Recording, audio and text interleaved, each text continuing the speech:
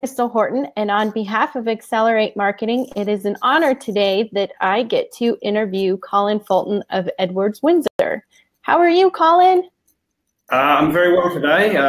Yourself, Crystal? I'm doing fantastic. I do have some questions for you today as we are going to be discussing how to find a property manager. And for anybody that's out there watching us, please comment below so that you can receive instant access to a free Hobart location report delivered via Messenger. So, Colin, question of the day, how do most people find a property manager? Most people that would own or purchase an investment property would probably start by doing some research on the internet. So they'd probably go into Google to search for property managers. They might ask friends and acquaintances who also own property managers who own rental properties who they use. And sometimes if they're buying an investment property, they might talk to the agency they're buying it through. But most of all, people will do some research, and mostly today people head to the internet first to do research and find out information and then start their conversations from there. Oh, neat. So now if a person goes to the internet, are there certain things that you would suggest, like keywords or some type of phrases in order to find a good property manager? They might start with the suburb where they own their investment property, type that in and looking for property management companies or property managers in that area. And from there, they might look at the website of that agency and then start to do their research around those things. But normally they start with the suburb or the city in which they own their investment properties to find tenants. I see. Now, I also have another question, which is, what are 3 things that you would look for in a great property manager?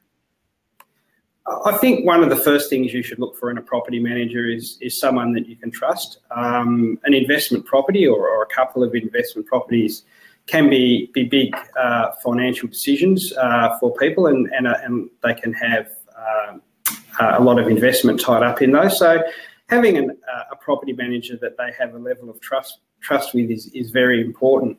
And how they would go about that is they would probably, again, go online and look for reviews. They would type in and look for the reputation of that person and find out what other people say about their ability to manage their property and build up a relationship from there. Probably the second thing that people might look for is a guarantee. If you find someone that's trustworthy and they have good online reviews, they should offer some kind of guarantee for their services. So insisting on a guarantee and finding some guarantees along the lines of how quickly they can find a tenant and making sure that they process that tenant's application correctly to put the right person in the property, someone that will look after it. Quite often to make sure they guarantee that it won't be vacant for a long period of time. And a really important one is looking for someone that'll guarantee the rent, so that if you're paying the agency to find a tenant and they vet that tenant correctly and put them in, they should be guaranteeing that that tenant will always pay their rent and that you, the owner, shouldn't be out of pocket. And the third thing you should always look for is skill. Negotiations are leasing skill, so that the person that you're appointing to manage your investment property has some level of skill in being able to find tenants in a timely manner and let your property as quickly as they can, so that you have a good quality tenant in the shortest possible period of time with someone that you trust to look after your investment.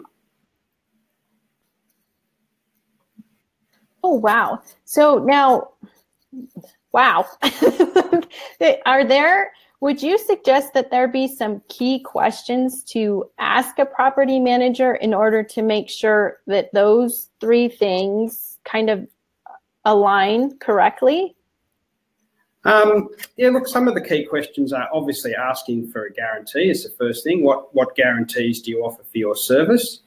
and to make sure that they do offer some guarantees. If they won't guarantee your services, you certainly would then have to raise a question mark, and asking them for even some current clients that you might be able to talk to as well, because if they're a trustworthy person and they guarantee their services, they should have no issues with providing some names of clients for you to talk to, and asking them about their processes of how they go about finding tenants, and to show you how they can let properties in a short time frame.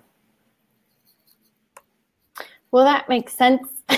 Just wanted to make sure there were, if there was a secret question that may need to be asked, or some things that some people aren't necessarily aware of, as far as like the guarantees of what to look for in a guarantee. If there's some things that you have seen as far as a guarantee not necessarily showing something that would be of value, but may come across, incorrectly, if that makes sense. No, it does. And I think one of the important things there is even before you go down the path of finding someone to manage your property, everyone's different, and everyone looks for different things in their property managers. So probably before you ask questions to your property manager, it's important to ask questions to yourself in that, well, what are we looking for in a property manager? Because if you actually work out what you are looking for in a property manager as an investor, you can then frame your questions to the property manager, because you want a property management company that's able to deliver what you want. So asking yourself, one, why do I want a property manager? And two, how would I like that property manager? How would I like to communicate with them? How would I like them to manage my property? And what kind of level of service would I like? So if you ask yourself those questions first and write them down, once you've answered those questions, then out of that you can formulate the questions to ask the property manager, so that you're actually interviewing the property manager and they're not telling you what you want. Yes, that is an excellent tip, because I've been there where I was being interviewed instead of me interviewing the property manager. So that's a great strategy there, Colin. For everyone that's watching, I would first and foremost like to say thank you, and also encourage you to comment below to receive instant access to a free Hobart location report that is delivered by Edwards Windsor via their messenger. Let me check the comments real quick to see if there are any questions that we may have. And nope, no questions. So I'd like to thank everyone for joining us today, and create a great rest of your day. Bye. Thank you, Colin. Bye-bye. Thank you very much, Crystal. Enjoy your day.